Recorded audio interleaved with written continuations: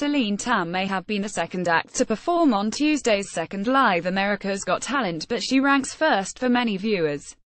On quarterfinal 2, she wowed the crowd with her flawless rendition of the Mariah Carey and Whitney Houston duet When You Believe. She had all four judges singing her praises, with both Mel B and Heidi Klum gushing over her extraordinary range.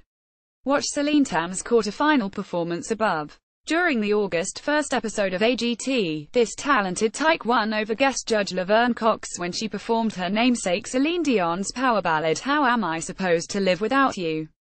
This Emmy-nominated actress was so impressed that she pressed the golden buzzer, sending Tam straight through to the live shows.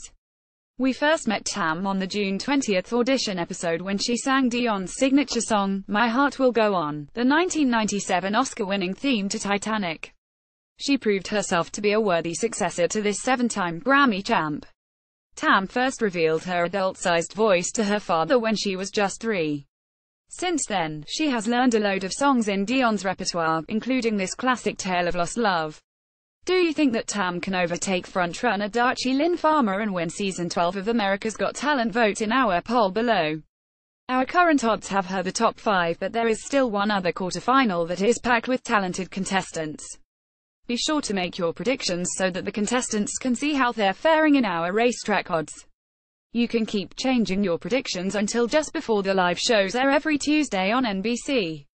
You'll compete to win bragging rights and a $100 Amazon gift certificate.